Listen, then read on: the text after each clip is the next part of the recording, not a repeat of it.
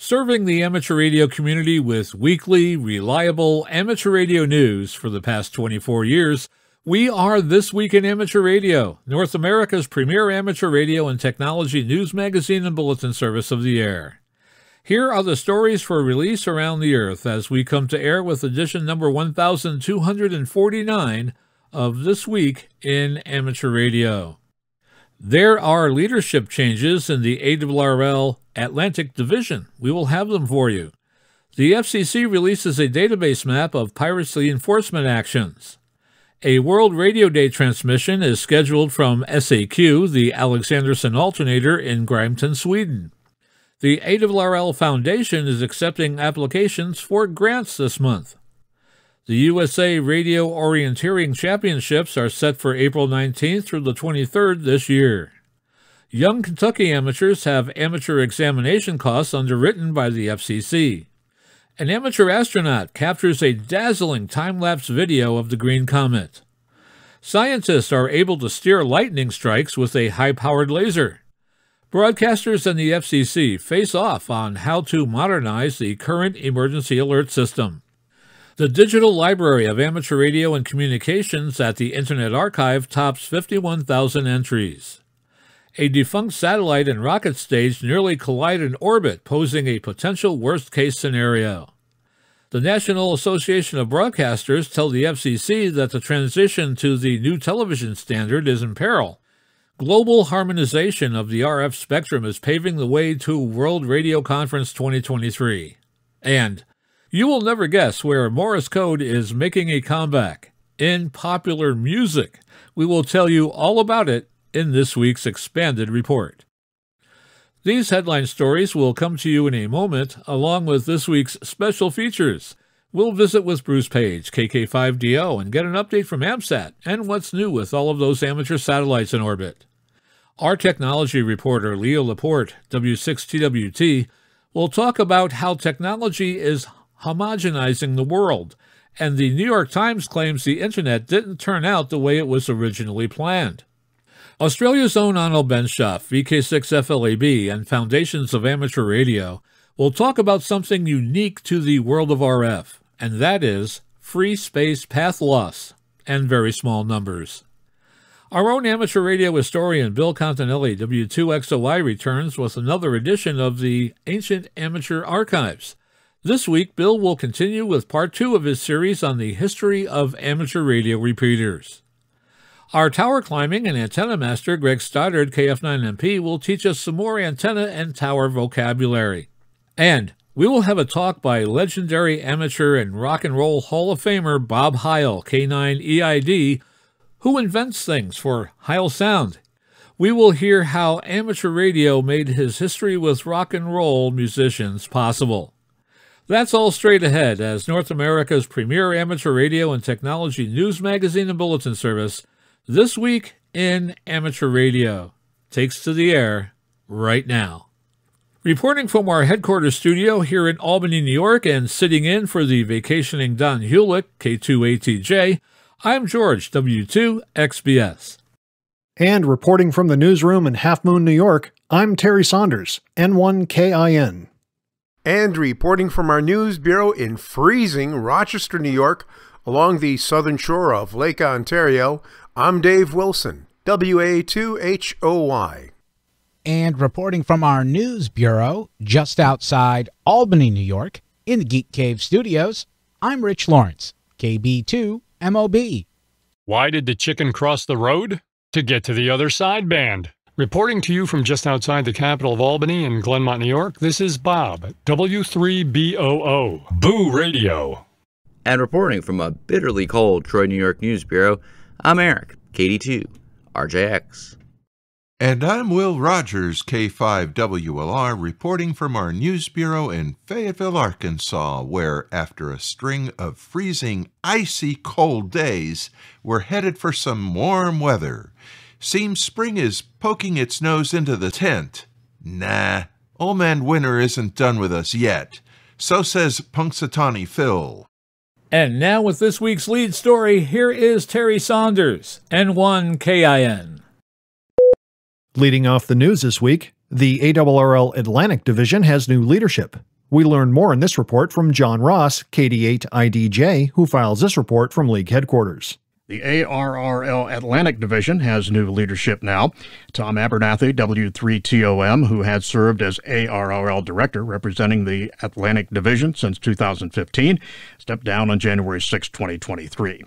Vice Director Robert Bob Filiglio, K3RF of Medina, Pennsylvania, is the new division director.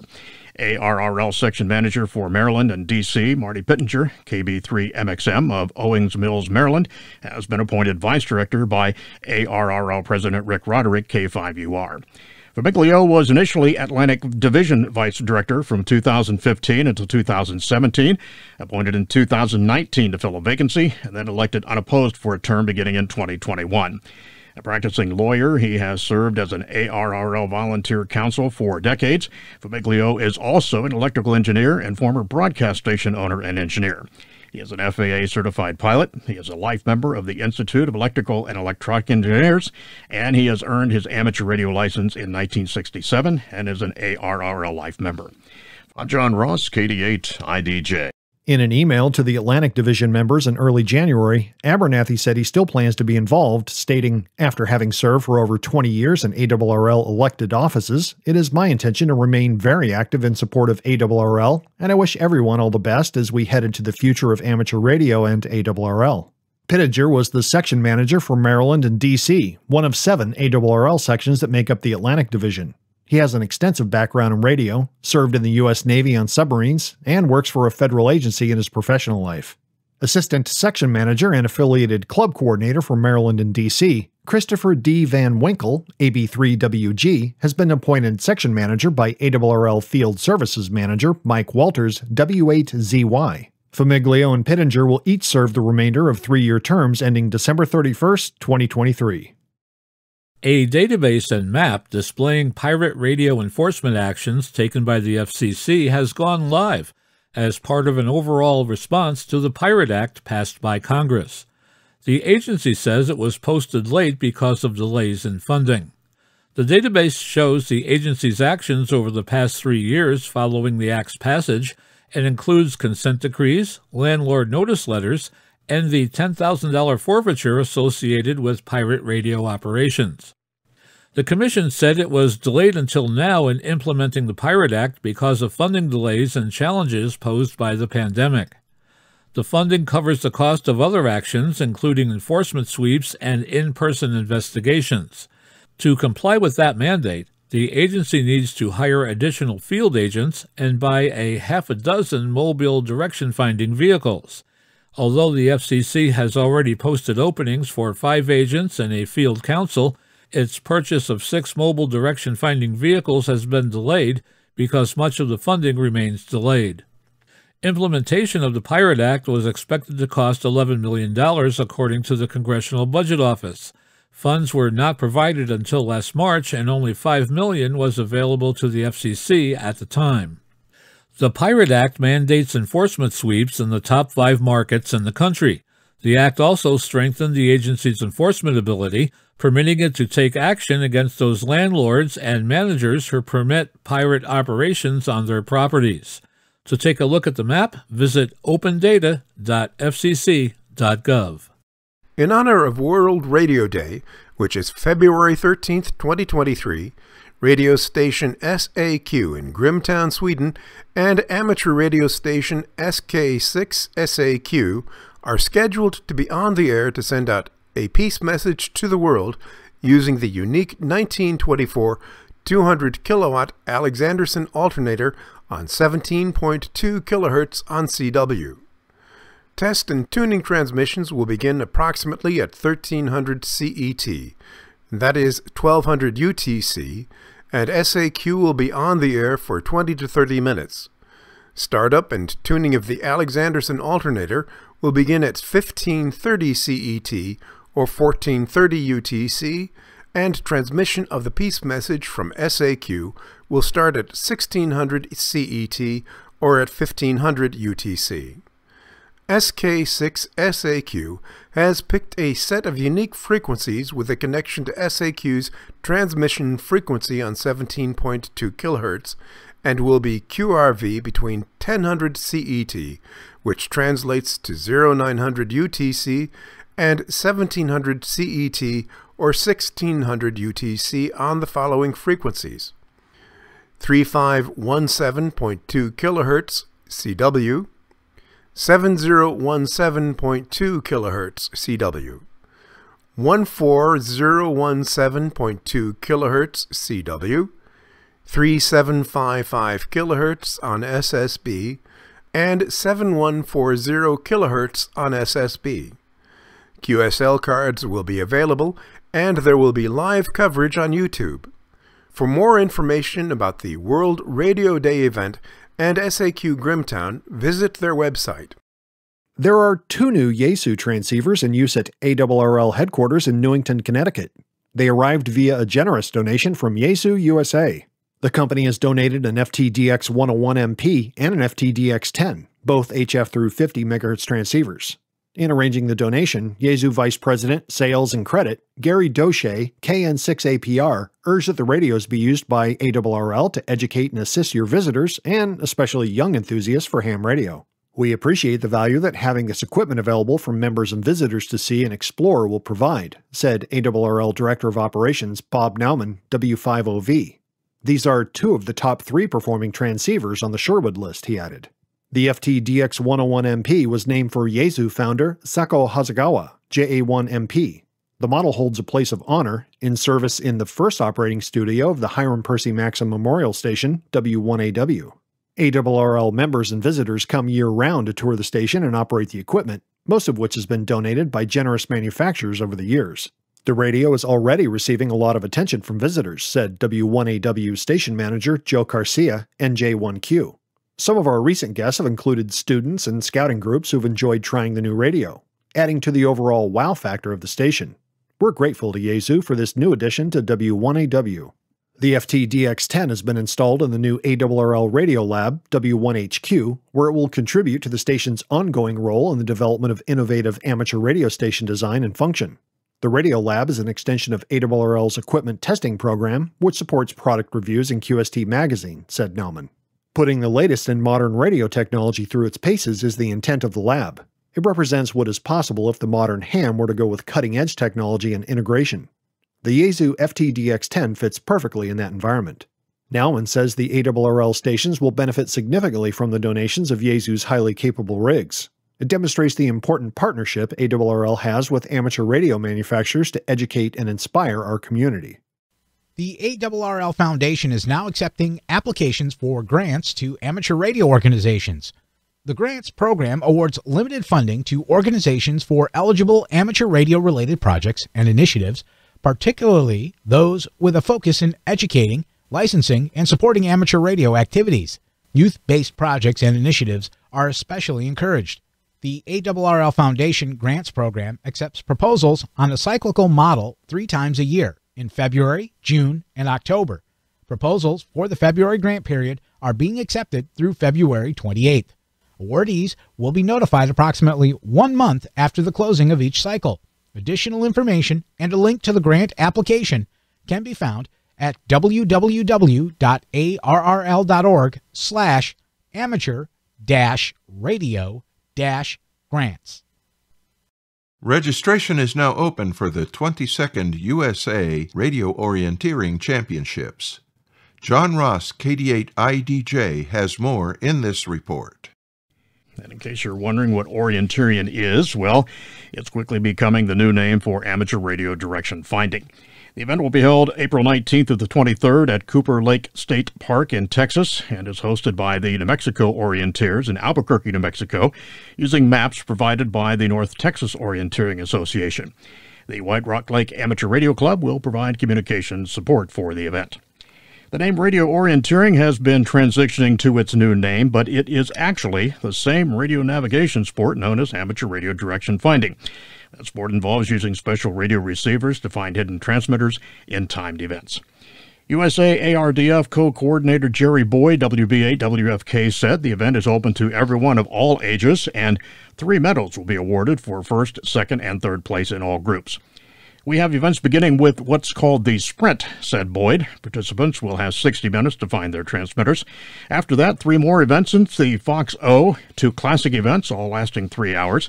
And results of the competitions on April 20th through the 23rd will help determine the members of Team USA who will compete in the ARDF World Championship scheduled for the fall of 2023 in Liberec, Czech Republic. I'm John Ross, KD8 IDJ.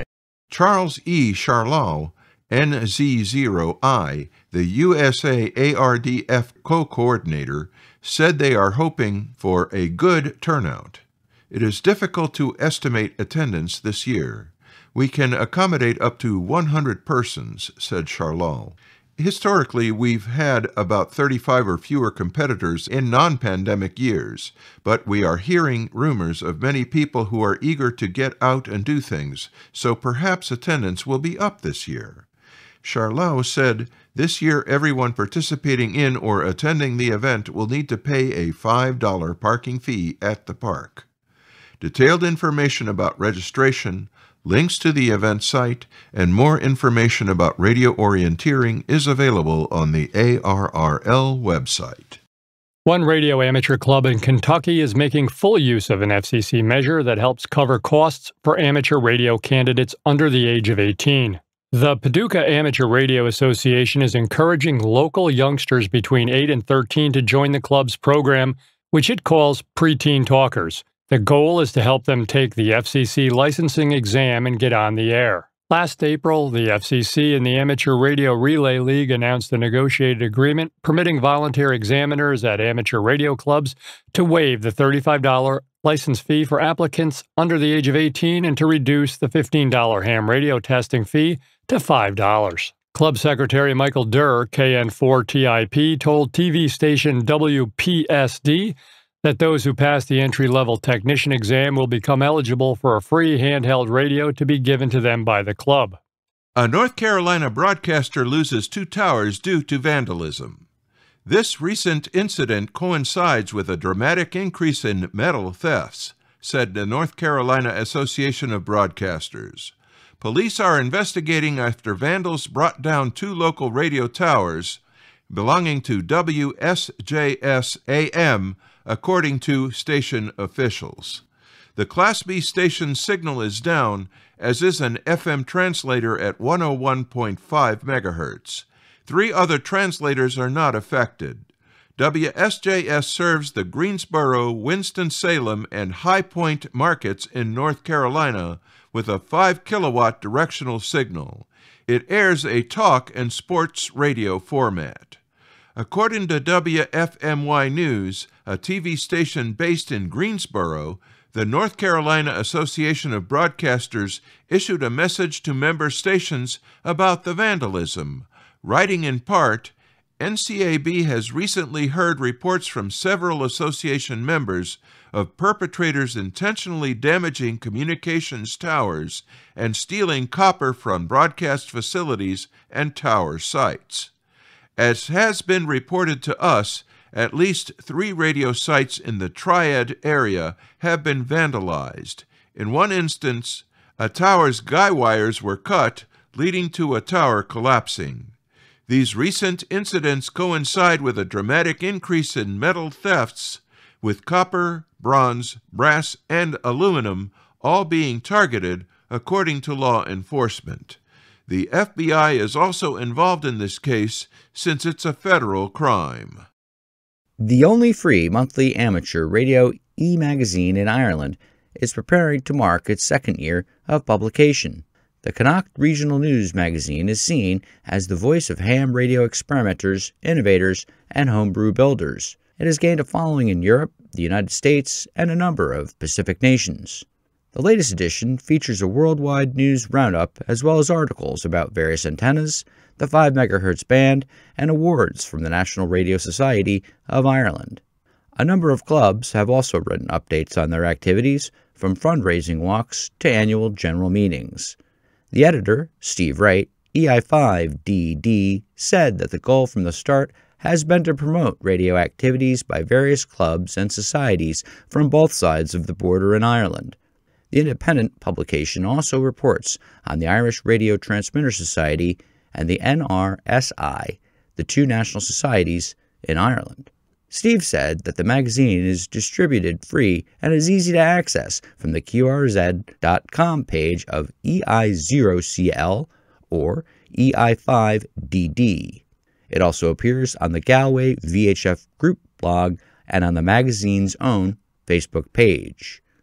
Over the last 2 years, the magazine has grown from a 6-page publication in its earliest days to a full 30-page offering. According to Next TV News, the National Association of Broadcasters said that without some action by the FCC, including sunsetting the requirement to broadcast in both the current ATSC 1.0 and Next Generation transmission formats, that Next Generation format, the new ATSC 3.0 transmission standard, is in peril, and with it, broadcasters' future. Earlier this week, Nexstar Media Group CEO Perry Sook and other top broadcasting group executives met with Federal Communications Commission Chair Jessica Rosenworcel and other commissioners and staffers to make their case for that action. They said that a stalled transition, it's been 7 years since broadcasters petitioned the FCC to allow the transition, represents an existential threat to free over-the-air broadcasting. For one thing, NAB said, 4K, which ATSC 3.0 allows, is growing across other platforms. For another, they argue, they need a firm plan for phasing out the FCC requirement of the wasteful dual transmission in both ATSC 1.0 and ATSC 3.0. ATSC 3.0 allows broadcasters to deliver ultra-high-definition television, immersive audio, emergency alerts that could wake up sleeping devices, more localized content, targeted advertising, datacasting, and more. As the transition continues to stretch out, broadcasters risk losing sports and other high-value content to pay TV platforms that are permitted to employ more advanced technologies, they told the FCC officials, according to an ex parte document supplied by the NAB. NAB said it's committed to making sure viewers can still see free, over-the-air television before, during, and after the transition. There are converters that could help with that. The television standard is not backward compatible with the original digital standard ATSC 1.0. The NAB said the actions it wants are for the Commission to demonstrate the FCC's commitment to the new standard so tech companies will build the necessary sets and converters, without which the transition may be stuck. The NAB also wants Rosenworcel to create an ATSC 3.0 task force to focus on key transition issues. Having a person or group of people whose primary focus is on solving these complex and important issues would enable the transition to proceed as quickly as possible while protecting viewers, NAB said. Back in June, the FCC sought comment on how the transition was going. Every 4 years, radio communication authorities and experts gather to update the radio regulations, the international treaty governing the world's radio frequency spectrum, and increasingly crowded satellite orbits. At these quadrennial radio communication conferences, or WRCs, member states of the International Telecommunications Union review and sometimes revise both the way specific portions of the radio spectrum are allocated and the coordination, notification, and recording procedures for frequency assignments. These negotiations and agreements also typically paved the way for introducing new radio-based services and systems all over the world. The next World Radio Communication Conference will be taking place in Dubai, United Arab Emirates, from November to December 2023. These negotiations and agreements also, typically, pave the way for introducing new radio-based services and systems all over the world. The next WRC, taking place in Dubai, United Arab Emirates, from mid-November to December 2023, represents a crucial decision-making juncture. Humanity's shared digital future depends on a growing number of devices, services, and products that rely on the limited radio frequency spectrum. ITU Study Group Counselor Philippe Albineau recently explained the complexities underlying the planning and preparation for this relatively little-known, yet highly consequential global conference. Spectrum harmonization reduces the potential for harmful interference. This enables interoperability and international roaming, allowing citizens to use the same device in different countries, explained Albineau in October at the World Radio Communication Seminar. Crucially, it also supports reliable emergency communications, an increasingly important consideration given the worsening impacts of climate change. To facilitate efficient regulation of the radio spectrum, the world has been divided into 3 regions for the allocation of frequencies. These are Region 1, covering Europe, Africa, and most of Northern Asia, Region 2, covering the Americas, and Region 3, covering South Asia and Australasia. International Telecommunications Union member states collaborate in preparations for its major conferences, including 4 WRCs, through 6 different regional groups: the Asia-Pacific Telecommunity, or APT, the Arab Spectrum Management Group, ASMG, the African Telecommunications Union, ATU, the European Conference of Postal and Telecommunications Administrations, known as CEPT, the International Telecommunication Commission, Zittel, and the Regional Commonwealth in the Field of Communications, RCC. Each of these regional groups work to establish their regional positions ahead of each World Radio Conference. The 6 regional groups also periodically exchange views, consolidate positions, and resolve potential differences on WRC agenda items.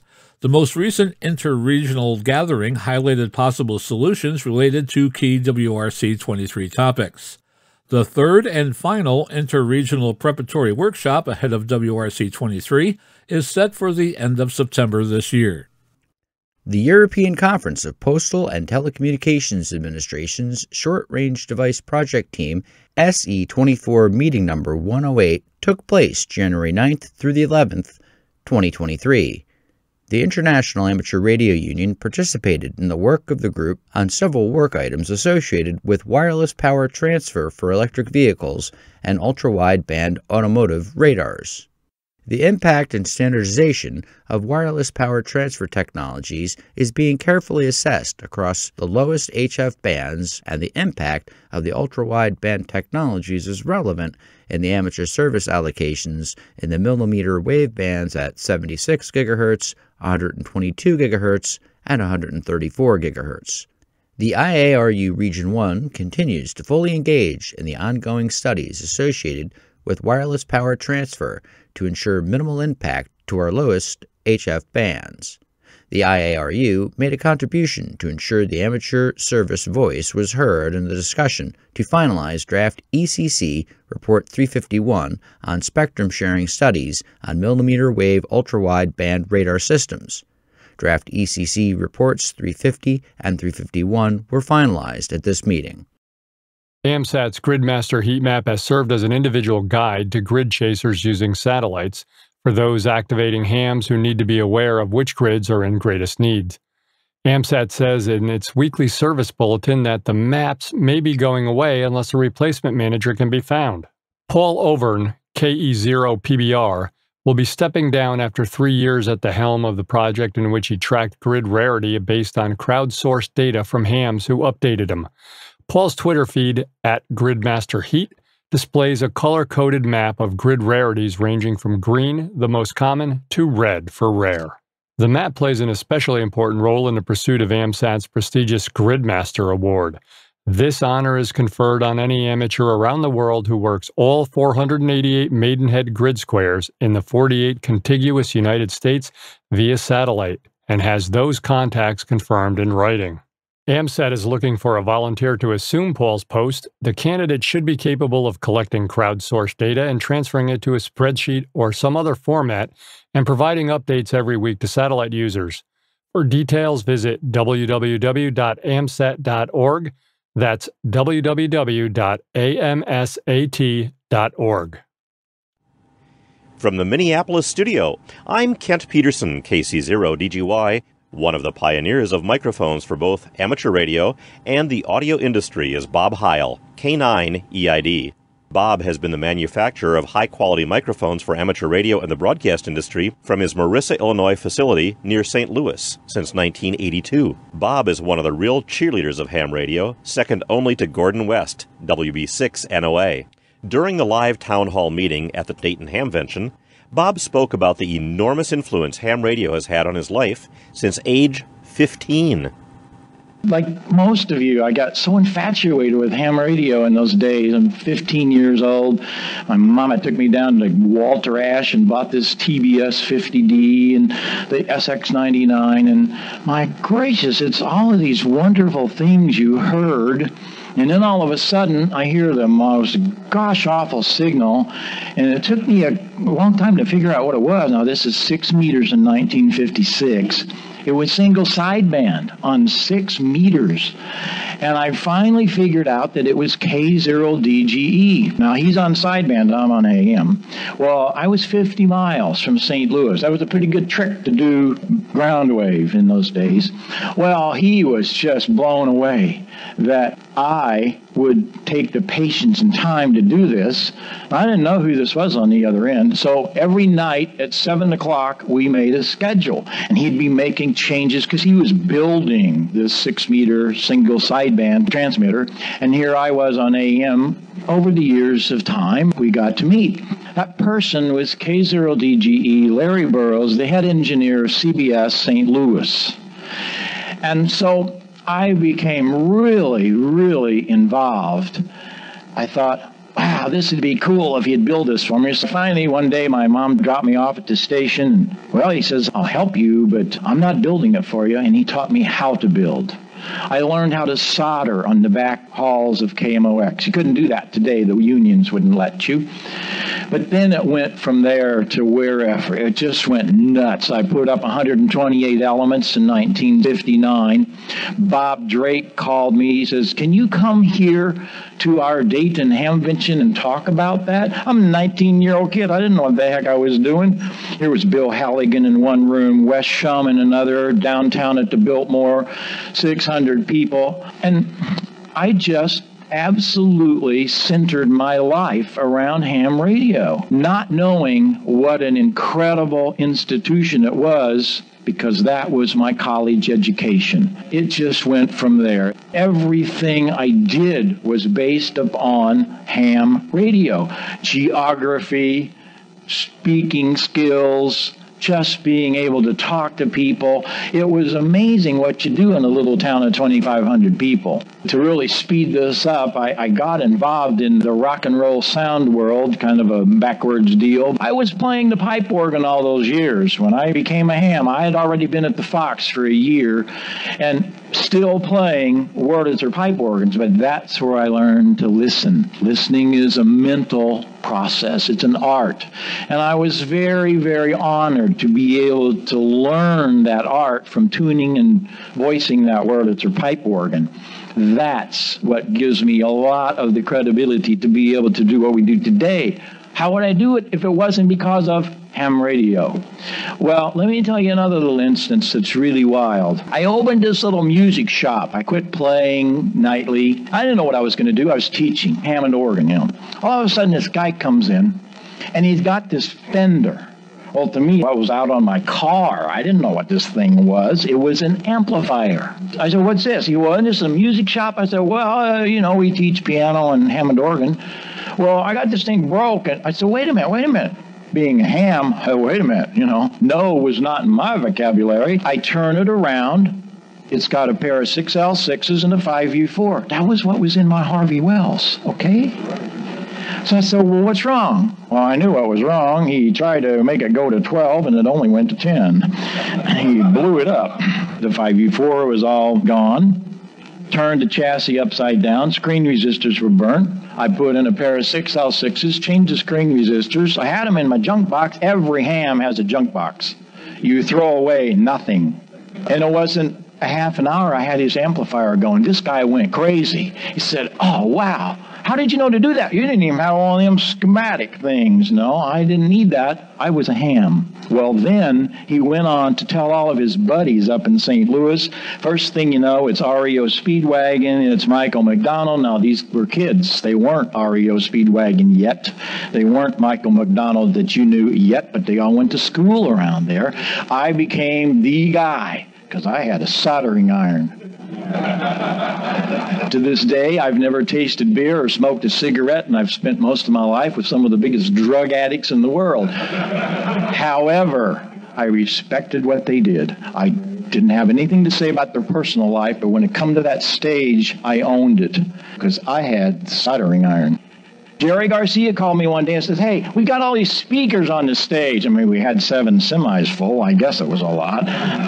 How else do you get 50,000 watts of power? And who else but a silly ham would put 50,000 watts of power together on audio? We were the first. I didn't know that. I thought that's what you had to do. And so, what did a ham do to get the speakers off the stage? I went and bought some Roan 25G. Jerry Garcia was thrilled to death. He didn't have speakers on the stage. I invite every one of you, the next time you're at a concert, to look up and tell me what you see. And every time you do that, it wasn't Bob Heil, it was ham radio that gave me the idea to be able to do these crazy things. And my life would not be even close to what it is. I'd still be playing a Hammond organ for $100 a week in a Holiday Inn, trust me, and having a lot of fun at it. But I wouldn't have quite changed the world the way that we have. We got into this business 22 years ago because I didn't think things sounded right. The same reason I got into the audio world then. I thought, man, this stuff, I didn't like their music. I'm playing Jesse Crawford, stuff of the 30s and 40s, but I respected what those kids did. They were talented. And I know you're going to say, well, yeah, they played those loud, but they needed to do something with their sound, and we helped them with that.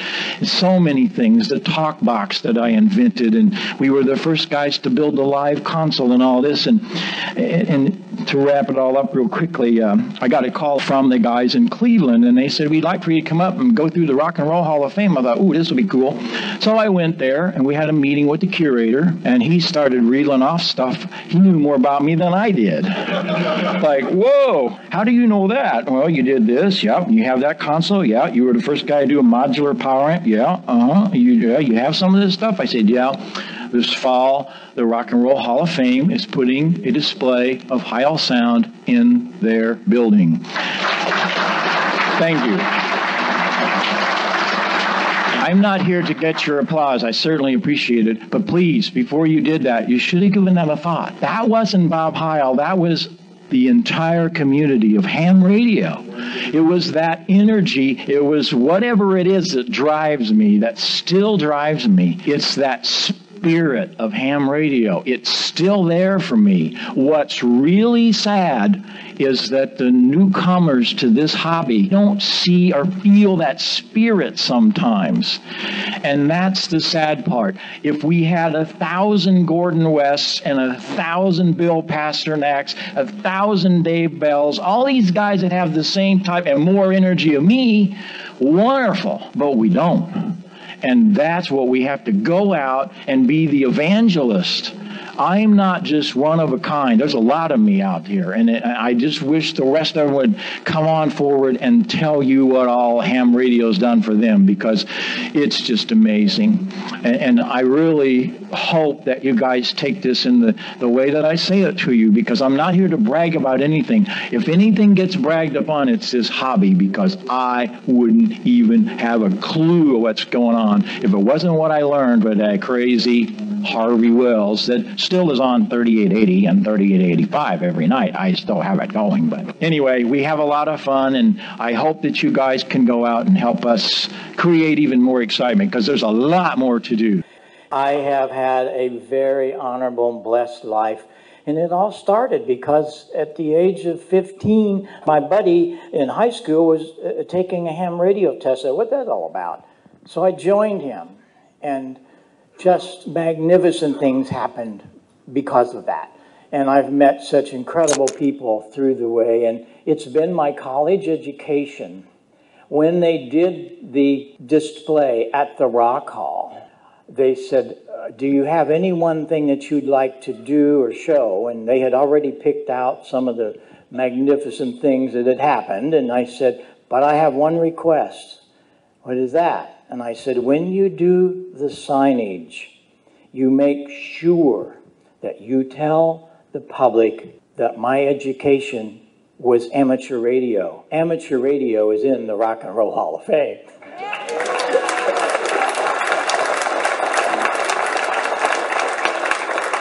I never forget it, because I've worked in some magnificent studios and arenas with some of the great engineers of the world, and they're always asking me, well, what college did you go to? Where did you learn how to do this? Wow, this is fabulous. How did I'm just ham radio. No. Where did you go to college?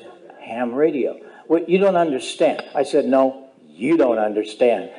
Ham radio is the greatest educational thing in the world for technology because we aren't afraid to do anything. As most things happen in my life, Joe Walsh was with the James Gang, and I was put there just a couple of years after I got into this crazy business, and we didn't know we were hams for a couple of weeks. And all of a sudden, we figured it out, and our relationship changed. You can't walk on a stage and move a microphone stand. You can't move a cable hardly. He and I, oh my goodness, right in the middle of the song, he'd come over and say, you ought to try to do this. Let's do that. Let's do that. And we were constantly changing things and experimenting. And that's what ham radio brought to us, and it continues to do that. I'm very blessed by all of this, and we continue today in new technologies, as we showed here, new technologies of a headphone. What do you mean technologies of a headphone's a headphone? No, it's not.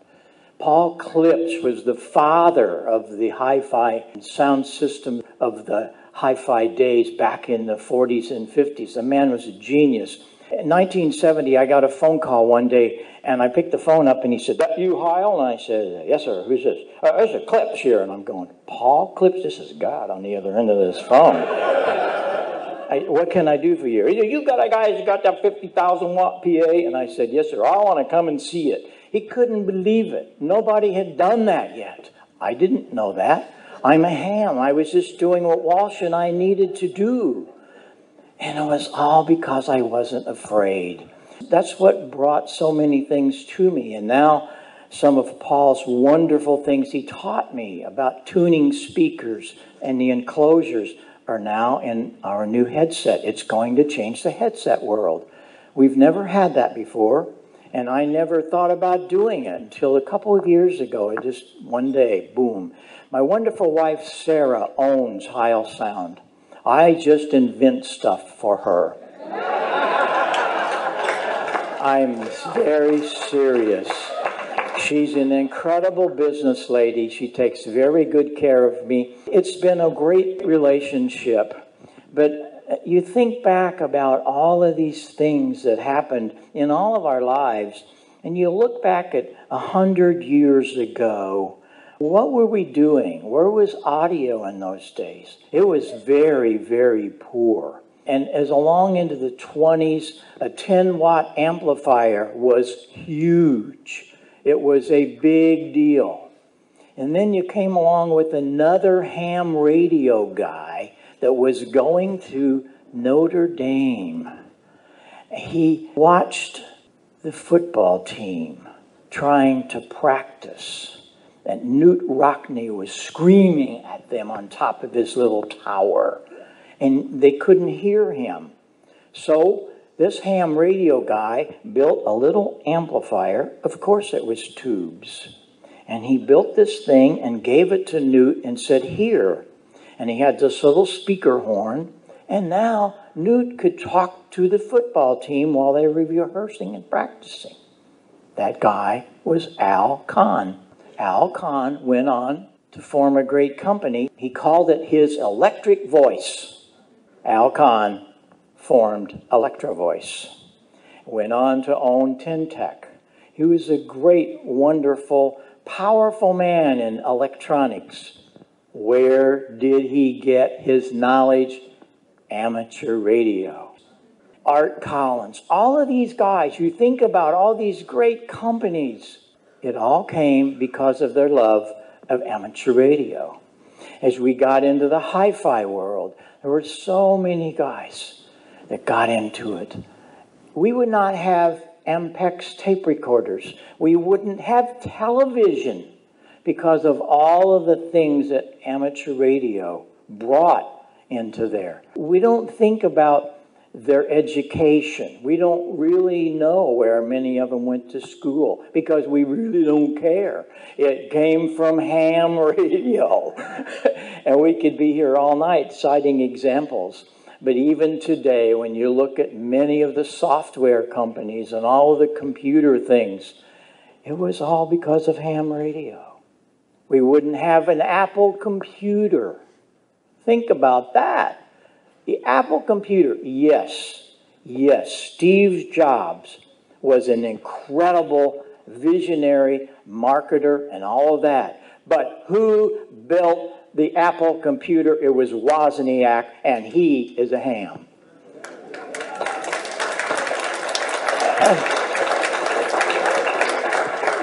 These are things that we need to think about and base all of our goings on in the next 100 years.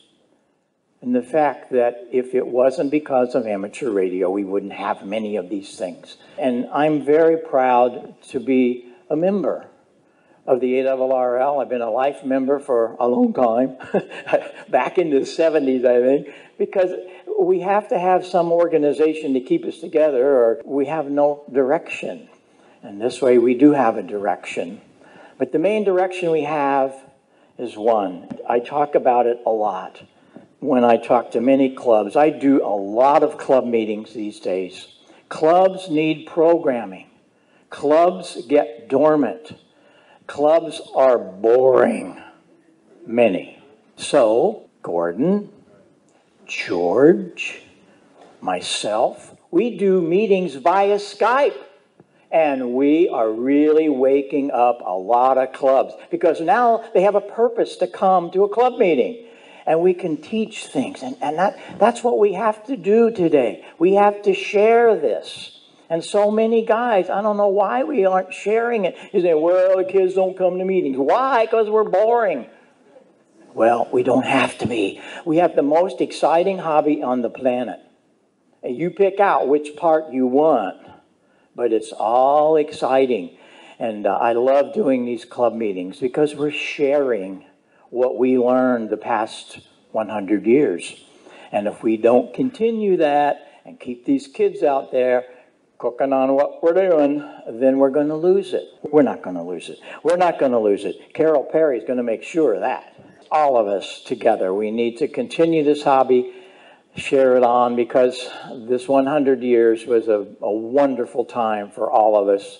But we've got to make that next step and take it into the next century and make sure that amateur radio is as important then as it has been all through the past 100 years. I really appreciate you inviting me to be here. I had a wonderful time. What a great organization you have. And I really, really hope that all of us can make a lot from the next 100 years. Thanks very much, everybody. We'll see you on the air, and get on the air. Make those transmitters warm. That concludes our old and new look at Bob Heil, K9 EID, founder of Heil Sound in 1982, and developer of audio technologies for concert venues and hams everywhere. I'm Kent Peterson, KC0DGY, bidding you a very 73. And now with the latest technology news and commentary from Petaluma, California. This Week in Amateur Radio is proud to present Leo Laporte. Dubai. That's where I was earlier this week. Then before that, Jordan and Oman and Egypt and Israel and Greece. Oh, man. Traveled the world. You know what? You see iPhones everywhere. In fact, technology, it started with television, American television. I was talking to one of my guides in Dubai. I like to get a local guide, take me around, show me the stuff. And she said her accent was flawless. And I said, wow, you must have studied in the U.S. She said, no, American TV. I thought she sounded a little like Mannix, I have to admit. But no, American TV. That's what she said. That's how I learned. And she wasn't the first to say that. I actually had a guide in Japan once who said, I learned how to speak English from the Carpenters, singing Carpenters songs. So whatever it takes. I guess he was an older gentleman. Maybe that was from the radio era. She was from the TV era. Then there was the internet. Of course, you don't learn how to speak from that. You learn how to read, though, English and write English. And I can tell you, one of the things that's really changed about travel now, when you travel around the world, English is the lingua franca. It's the language kind of everybody speaks. And, of course, that's good because as an American, I speak no other tongue. This is it. It's American or nothing. And fortunately, they all speak American, so I felt right at home. Thank you. But I think, the next thing, technology, right? Not just internet, but things like speech assistants, everything that we use, it's of course the internet is not English only, and you know that. It's occasionally stumble on a site in a different language. It's like, what? Google even translates it for you. By the way, that Google Translate, that's a heck of a thing. As you're traveling around, if you don't mind being a little dorky, you can just press the button on your phone and say, shove it in their face. Say, speaking of that, and they speak, and then it translates it in English and tells me, and then I say, well, thank you very much. Which way to the men's room? And then it speaks it and translates that into Arabic, and it's incredible. And it seems to work. Makes people giggle. I didn't have to use it that much, as I said, because a lot of people seem to speak English pretty well. But anyway, that was it's interesting to see how much technology has homogenized the world. iPhones everywhere. Sunday New York Times, today's New York Times, which has a picture of a wet, grumpy cat on the front of it, which is a very funny picture, is all about the internet. And the headline is, so the internet didn't turn out the way we hoped. It didn't turn out but you can't predict how things like this are going to happen. Do you think, when the first auto was invented, people knew what would happen from, fast forward 100 some years and wow. When TV was invented, well, maybe they had some idea of what it would be like, or radio. But the internet is kind of unpredictable. Unpredictable. So this is a very interesting piece on, I guess, the idea that the internet has not only not turned out as we expected, but it's turned out in ways to kind of negative. This is the trend, by the way. I almost want to buck this trend. The new thing is, everything is rotten. We blew it. We screwed it up. Okay, boomers. It's all your fault. That kind of thing. And of course, one of the brunts of this is what used to be the shining exemplar of how everything is wonderful, the technology industry. And now all of a sudden, we don't Google, Facebook. I was just reading a review by a friend, Ron Amadio, in Ars Technica of the new Google phone, the Pixel 4, and he's just so cranky. It's such a negative review on a phone that is perfectly fine. I mean, did we forget what a miracle it is that we have in our pocket? A high-definition camera, a always connected internet device, the ability to communicate with anyone anywhere in the world instantaneously, to watch TV videos, to listen to audio, podcasts, and radio, and all of this is in our pocket. Did we forget that? Yeah, but it's got a really ugly chin on the. It's so expensive. I don't know. I understand. You're a reviewer. You got to find the negative in life. That's part of the job of the reviewer. People often, hate critics because that's what they do. Criticize. They're critics. But at the same time, let's not forget. So here's the article from the New York Times, the Sunday Times Magazine, with Grumpy Cat in a variety of unpleasant states, muddied. It's an illustration. I don't think Grumpy ever Grumpy's gone now, right? He's passed away. That's a sad thing.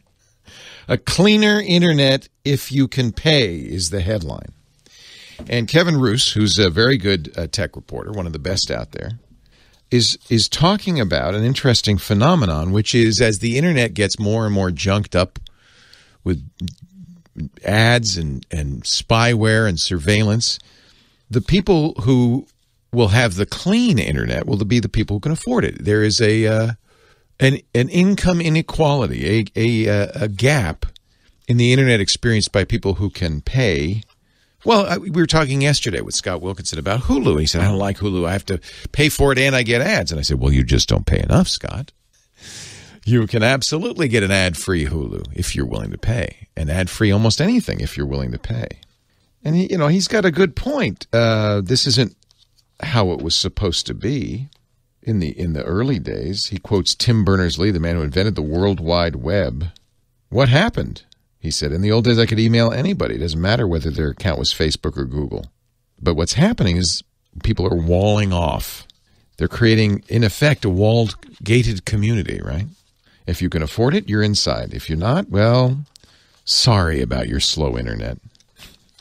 Sorry about all those ads. There was a Pew study that just came out this week. They do a lot of surveys of people. And it had a kind of shocking conclusion that most Americans, the vast majority of Americans, think it's impossible to go through life without being surveilled by private industry and government, that there's no way you can, 60% of adults believe they cannot avoid data collection by corporations. 81% think the risks of corporate data collection outweigh the benefits. I have friends who will argue opposite, that, there are, with all the benefits we talk about all the time from the internet and even from Google, that there's a lot of benefit. I think there's a lot of benefit. But people are clearly concerned. And I don't know if that's the drumbeat cause. I have a feeling it's not just on, I don't know. What do you tell me? On your own, would you just think of this? Or is it that the media is always saying, oh, yeah, they're spying on you? Because I'll tell you one thing, and I understand, and we all have a right to privacy if it's not explicit in the Constitution. I think we do have a right to be private in our lives. I also think there's a benefit to trading away some of that privacy. When I arrive at the airport, my Android phone pops up a little notification saying, "Oh, your flight is at gate 43, terminal 2. It's on time." That's okay, right? And it knows that because it knows my travel plans, because Google, looks at my Gmail or whatever.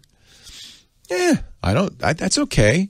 What about the next step when it says, "Oh, I know you like a Frappuccino before your flight, and there's a Starbucks on your left 15 feet away." What about that? And what if Starbucks paid for that placement? What about that? I don't know. Maybe I want that Frappuccino. These are the conversations we need to have, but I don't think you want to necessarily say all of this is bad, except that this drumbeat is going on. They're taking our private stuff. And often they don't have a concrete description of what the peril of that is. That's the other problem. Well, they know when your flight's leaving. Yeah. Well, isn't that awful? No. Well, someday that'll be bad. The government will come and get you. Oh, okay. If I were a fugitive from justice, I might agree. It's bad for fugitives from justice. I'll grant you that. I don't know. What do you think? I think sometimes we overstate the bad stuff, and we maybe sometimes understate the bad stuff as well. We live in interesting times. The old Chinese curse. We definitely live in interesting times, but I don't think it's all bad or all good. And I think we have, as citizens, probably the duty and right to talk about it, to figure out what we want, what we're comfortable with, what we're not comfortable with. I think maybe part of the anxiety that's going on comes from the feeling that even if we decided we didn't like it, there'd be nothing we could do about it. That we can no longer count on government to stop Google or Facebook or, honestly, I'm not on Facebook. I stopped using Facebook. I decided about a year and a half ago I didn't like what Facebook stood for, and I can live with the fact that I'm not in constant touch with my high school sweetheart and my family, second cousin twice removed. Some people, they say, well, maybe I don't like Facebook, but I need that. And okay, then there's a problem, right? But I think you have a choice. We're not forced to do this. If you carry a smartphone, you're carrying a pretty good surveillance device. But let's not throw out the baby with the bathwater. It's off. We're getting a lot of benefit. Let's not forget. Anyway, I'm glad you were here, and I'm here, and I'll be here next week, and I hope you'll come by and bring your friends too as we talk high tech. Leo Laporte, the tech guy. Are you ready for another trip into amateur radio history? I'm Bill Continelli, W2XOY, and I'll be back in a moment with another edition of the Ancient Amateur Archives, here on This Week in Amateur Radio. And now with this week's edition of the Ancient Amateur Archives, here's Bill Continelli, W2XOY. In our last installment, we traced the development of FM and repeaters from 1932 up to 1970. Since the FCC rules at that time had no provision for repeater operation, stations in repeater service were operated under the Part 97 provisions covering remote control. The FCC, in February 1970, came out with docket number 18803, which set forth the Commission's proposed repeater rules. These included small subbands set aside for repeater operation, a ban on linked, crossband, and multiband repeaters, a requirement for whistle-on or other tone control, and a requirement that the licensee of a repeater station be in attendance at the transmitter or at an authorized fixed control point to monitor all transmissions of the station. In regards to the 2-meter band, the FCC set up the repeater subband in such a way that 2/3 of it would not be accessible to technicians. Reaction was quick and negative.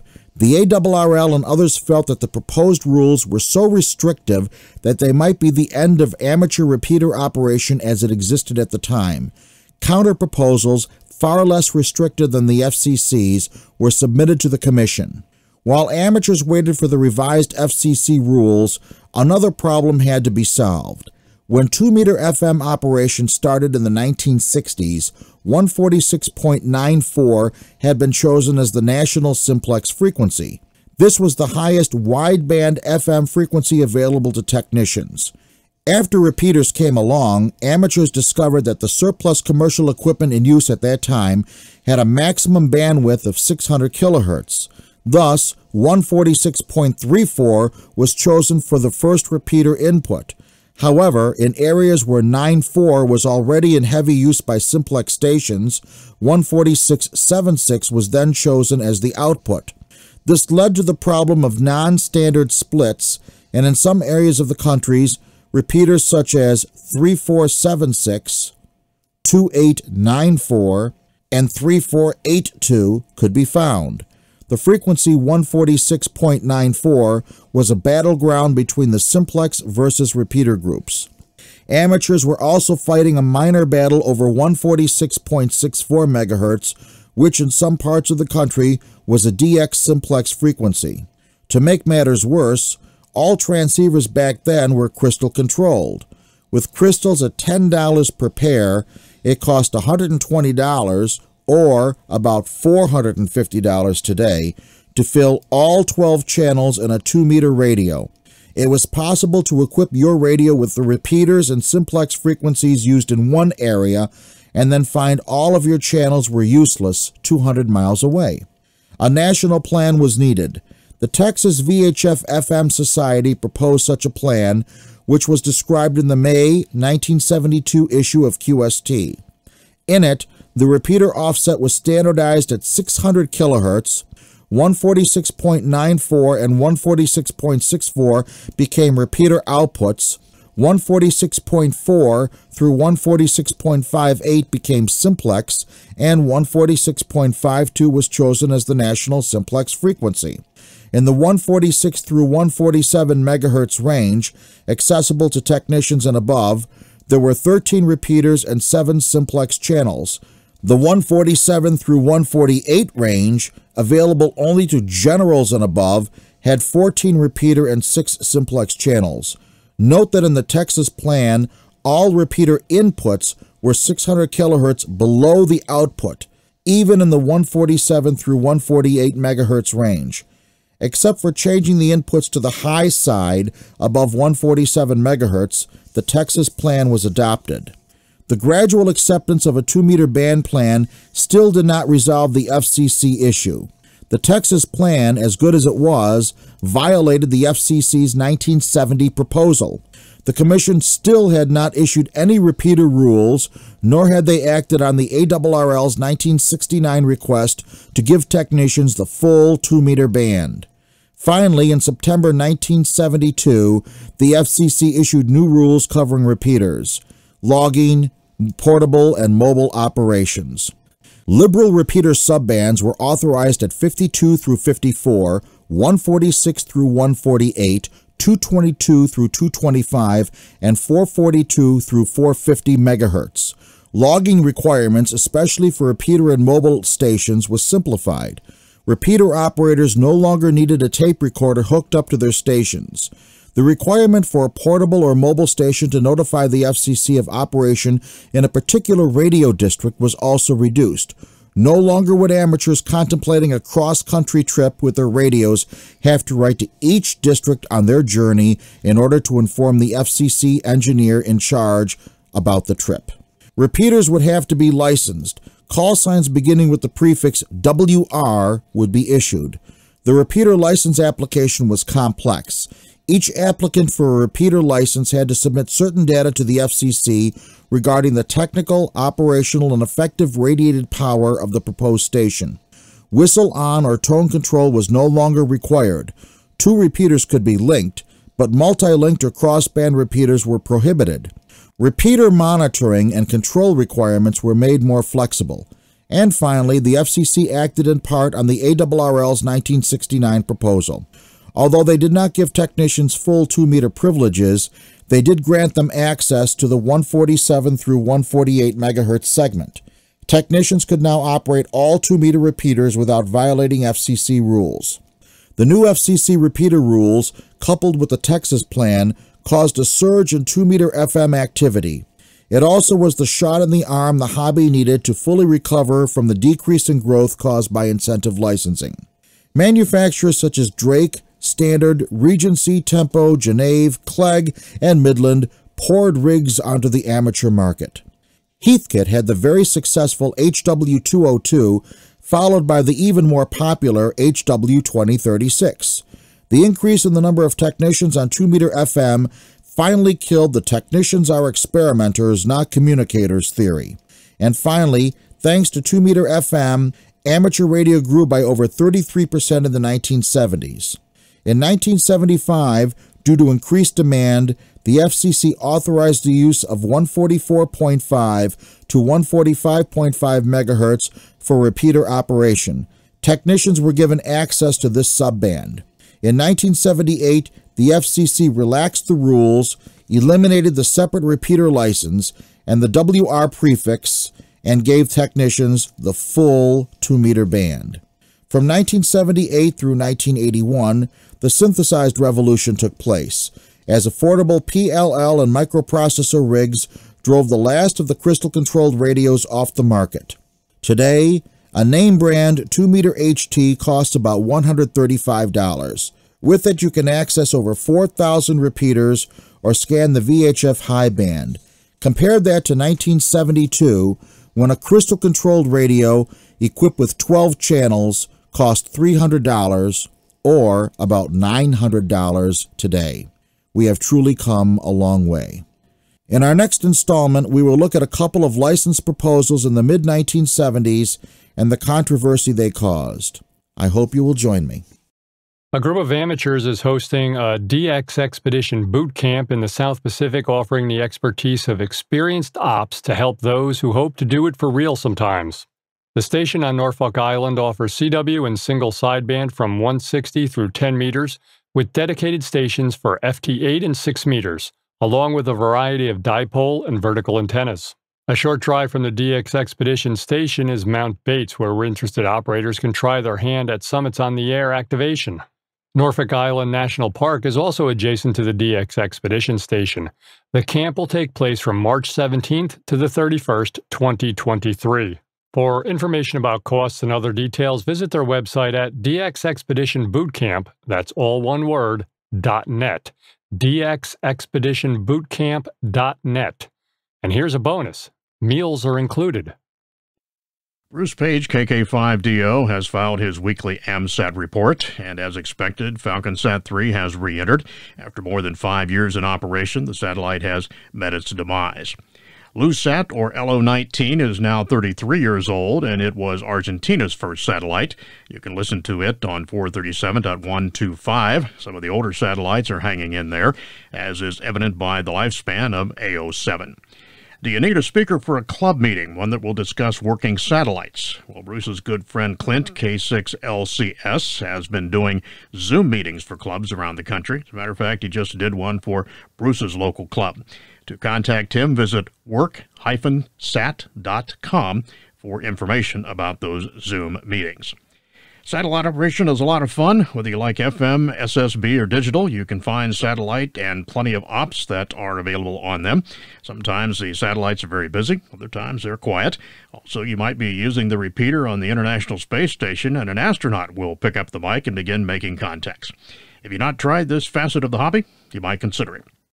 It is time for the weekly propagation forecast report, brought to us each week by Tad Cook, K7RA, in Seattle, Washington, who reports that solar activity softened again this week, with the average daily sunspot numbers changing from 162 to 80.7 and solar flux from 198.9 to 139.5.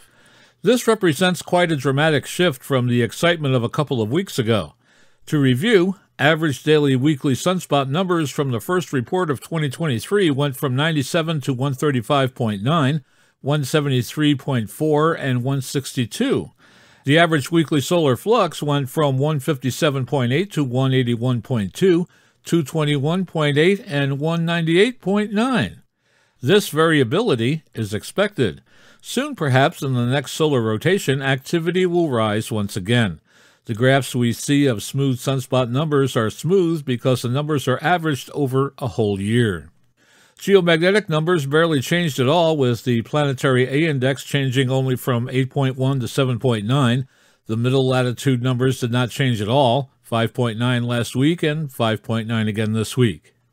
So taking a look at the predicted solar flux, it will be 140 on February 3rd through the 5th, 145 on the 6th, 150 on February 7th through the 9th, 155 on the 10th through the 13th, and 160 on February 14th through the 16th. Looking at the predicted planetary A index, it'll be 5 on February 3rd through the 5th, 8 on February 6th through the 9th, 12, 5, 8, and 8 on the 10th through the 13th, respectively, and 5 on February 14th through the 17th.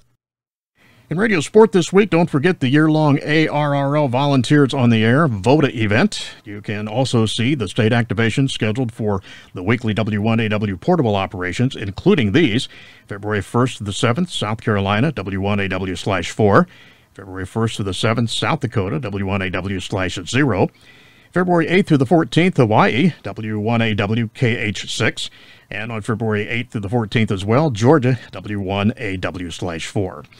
And some upcoming contests to be aware of. February 4th through the 5th, the Vermont QSO Party, CW Phone and Digital there. February 4th and 5th, the 1010 International Winter Contest, single sideband and phone. February 4th, the Eurasia HF Championship, that's CW and phone. February 4th through the 5th, the F9AA Cub, that's CW. And on February 4th through the 5th, it's the Mexico RTTY International Contest, and that, of course, is digital. The Irish Radio Transmitting Society are reporting the SSTV unit aboard the ISS has completely failed. The interface card connecting the radios with the computer suffered damage beyond repair. New laptops are also being used, which require new interface components from the ARIS Russia team. ARIS Russia is developing this new interface and is consulting the ARIS International hardware and software team. Sergei Sambarov, RV3DR, stated that they don't expect to complete the SSTV development efforts until early 2024, and the hardware will be transported to the ISS on a progress flight later in 2024. Until then, there will be no more slow-scan television coming from the space station. Fade to black. Internet Archive's digital library of amateur radio and communications is quickly growing to become an important archive of radio's past and present. The collection has blossomed to well over 51,000 items related to ham radio, shortwave listening, scanners, and related communications. The newest editions include books, journals, and magazines, newsletters, and archives of early Internet discussion lists. More than 3,300 books and magazines are now available via controlled digital lending in the DLARC Lending Library. These materials, including hundreds of magazine and journal issues, including Popular Electronics, RF Design, and General Radio Experimenter, can be borrowed for online or offline reading, one reader at a time, by anyone with a free Internet Archive account. The DLARC has also added amateur radio magazines QST from 1912 to 1961, radio and television news from 1919 to 1959, and Radio Magazine from 1920 to 1947. Nearly 1,300 episodes of The Rain Report an audio program that aired news and interviews relevant to the amateur radio community from 1985 to 2019 are now available, including hundreds of lost episodes, thanks to the help of the program's producer, Hap Holly. DLARC has also added the 700-episode library of the National Radio Club DX audio service, which reported radio-related news from 1985 through 2015. The DLARC also is hosting the entire library of This Week in Amateur Radio newscasts. The archive of radio-related podcasts now includes QSO Today, Linux in the Ham Shack, Amateur Logic, and others. Radio clubs are utilizing the DLARC archive to provide long-term backup of content and increase their visibility to new audiences. The Milwaukee Radio Amateurs Club, one of the oldest ham radio groups, for example, is uploading its entire historical archive, an unparalleled collection of newsletters, correspondence, newspaper clippings, and meeting minutes documenting the group's history. Other group newsletters include British Amateur Television Club's CQTV, the CW Ops Solid Copy newsletter for Morse code enthusiasts, Boulder Amateur Television Club TV Repeaters Repeater, and Scope, the newsletter of the Palomar Amateur Radio Club. The DLARC library has also added newsletters from radio clubs around the world, including the Dutch Amateur Radio Union, the Chester and District Radio Society in England, and the Defunct Canadian Amateur Radio Operators Association. The site now archives papers and presentation slides from 41 years of Tucson Amateur Packet Radio Conferences, including the ARRL and TAPR Digital Communications Conference and the Computer Networking Conference. The collection is accessible like never before, full-text searchable and with detailed metadata. In addition, TAPR's Packet Status Register newsletter, published since 1982, is also archived.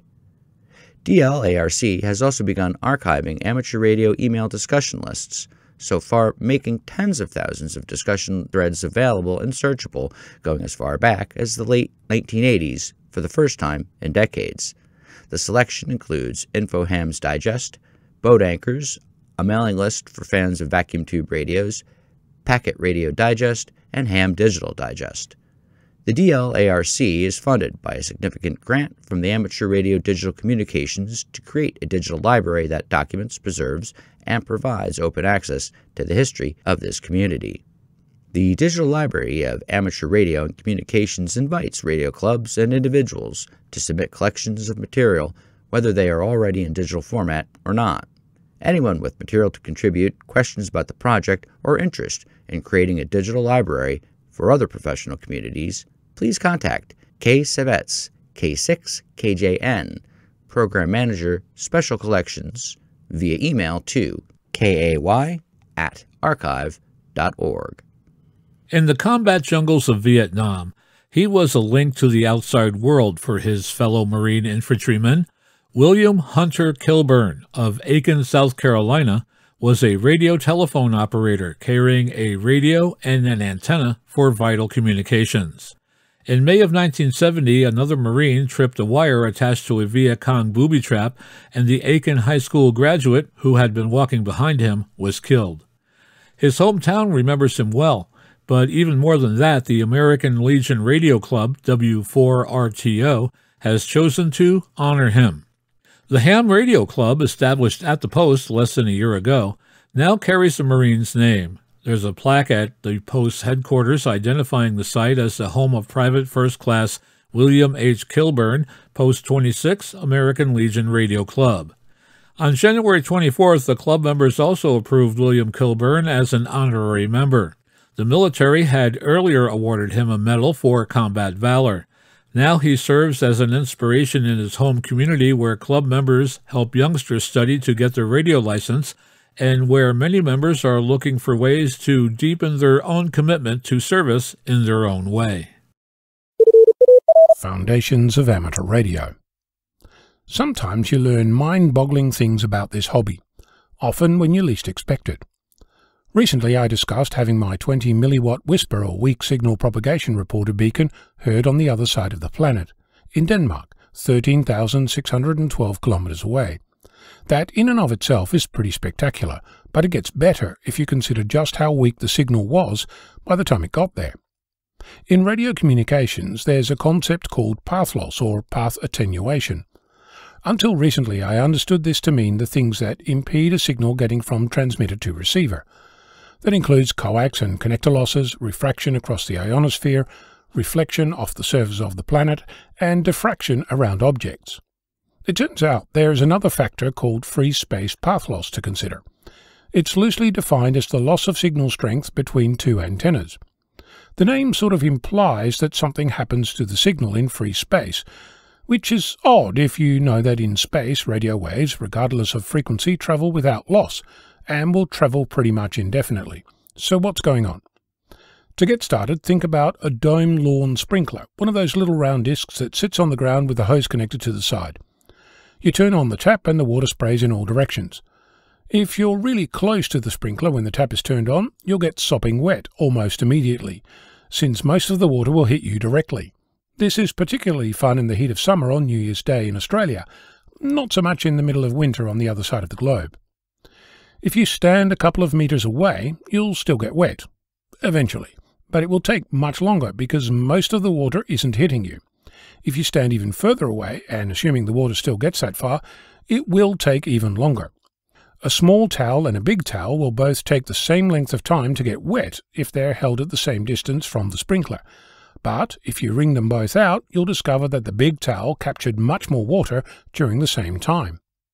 In radio communications, we can combine these two ideas, the distance and the size of the receiver, to describe free space path loss. The further away from the transmitter you are, the less signal is available to you to capture, since much of the signal is not heading in your direction, and the bigger your antenna, the more signal you receive. The bigger the antenna, the lower the frequency, which is why you'll discover that free space path loss is dependent on both distance and frequency. To give you an idea of scale, the free space path loss for 28 MHz over 13,000 km is about 144 dB. While the name free space path loss implies loss of signal across the path in free space, the loss is not due to distance as such. Rather, it's caused by how much the signal is spread out in space. Similarly, there isn't more loss because the frequency is increased. It's that less signal is captured by the smaller size or aperture of the antenna required for a higher frequency. So perhaps a better name might be spherical and aperture loss, but then everyone would have to learn how to spell that, so free space path loss it is. I'll point out that this is the minimum theoretical loss. In reality, the loss is higher than this, since it also includes all the other parts of the path loss which are things that we can control, like coax and connector loss, and things we can improve by frequency selection, like ionospheric reflection and refraction, which depend on solar conditions. The one aspect of path loss that we have no control over is the free space path loss, so perhaps that's why we don't talk about it very much. I'll mention that in path loss calculations, often antenna gain at the transmitter and receiver are used to reduce any path loss figures. If I have an antenna with 6 dB gain, then that reduces my overall path loss by 6 dB, which is why we spend so much time and effort figuring out what antenna to use when we get on air to make noise. I mentioned that the free space path loss for my beacon between Australia and Denmark was about 144 dB. This means that my 20 milliwatt signal arrived in Denmark as a minus 131 dBm signal. That might not mean much, but that's the equivalent of about 80 attowatts. If you're not sure how big that is, 1 milliwatt is 1 quadrillion attowatts, a 1 with 15 zeros. Said another way, 1 watt is 1000 milliwatts. 1 milliwatt is 1000 microwatts. 1 microwatt is 1000 nanowatts. 1 nanowatt is 1000 picowatts. 1 picowatt is 1000 femtowatts, and 1 femtowatt is 1000 attowatts. It might come as a surprise, but these numbers are not unusual. Don't believe me? When your radio shows an S0 signal on HF, it is defined as minus 127 dBm. So we deal with tiny numbers like this all the time. We're just not quite aware of it on a daily basis. Remember, my numbers are theoretical only, to give you an idea of scale. In reality, everything in the path between the transmitter and receiver affects what ends up at the other end, and might make the difference between hearing someone or not. I'm Ono, Victor Kilo 6, Foxtrot Lima, Alpha Bravo. New rules aimed at making the emergency alert system more resilient to cyber hacks being proposed by the Federal Communications Commission are drawing fire from broadcasters. Industry groups say that while protecting EAS is a laudable goal, the rules being contemplated are unnecessary and would do little to make the system more secure.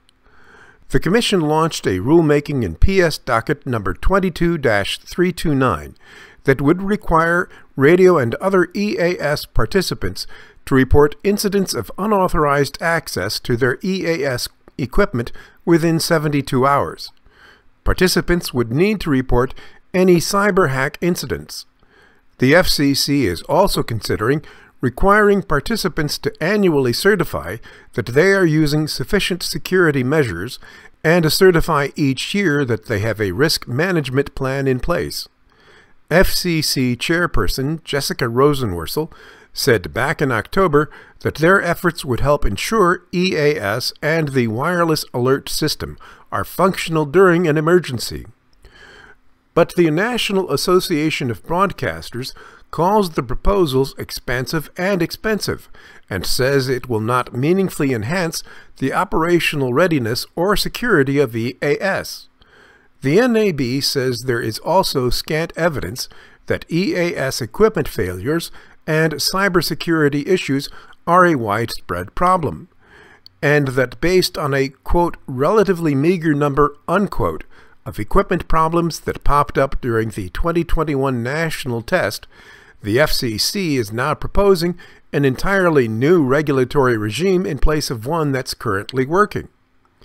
Even if additional examination of EAS reliability and security was warranted, the proposed reporting, certification, and cyber management obligations are far too complex and costly for many EAS participants to implement.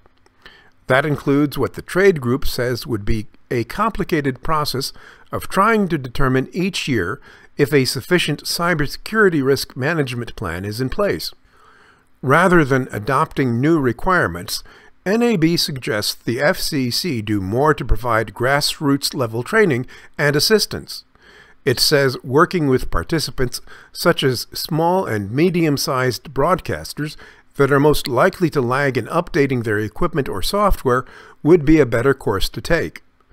This voluntary option would also facilitate the rapid resolution of EAS defects, speed the implementation of software patches designed to enhance security, and improve alert monitoring, among other benefits. New York Public Radio says its experience on 9/11 and more recently during the pandemic has demonstrated that the greatest amount of remote operation capability possible is needed to provide continuous coverage. Current rules requiring hands-on control and maintenance requirements negate remote operational functions which, ironically, are most likely to occur during an emergency when EAS messaging to the public is most important. The public broadcaster says the FCC should take the fullest possible advantage of the capabilities that 21st century technology has to offer. AI, artificial intelligence, can now apparently carry on a passable conversation depending on what you classify as passable conversation. Radio amateur William Franzen, VE4VR, has put a little artificial intelligence on the airwaves by creating a voice assistant powered by OpenAI's controversial ChatGPT, accessible using a radio on the 2-meter and 70-centimeter bands. In this case, we're using a D-Star digital voice repeater on VHF, Franzen explains, of the project, which will receive my test transmission, which is digital voice, and then that's sent over the internet to a server in a data center, which has a Northwest Digital Radio Thumb DV-AMBE transcoder plugged into it. The voice is transcoded to plain digital voice. It's run through a speech-to-text engine, which is then run through a ChatGPT, and then all the way back transcoded and comes back to the radio. OpenAI launched ChatGPT last November, offering a simple web chat-like interface to its text-based generative adversarial network technology. Type in a message, and ChatGPT replies, mimicking understanding, but, in reality, simply stringing together the statistically most likely words you would expect from a response. Its flexibility has captured plenty of imaginations, but the technology has come in for criticism too, ranging from its tendency to make up facts as it goes along to its potential uses for academic cheating or malicious compositions.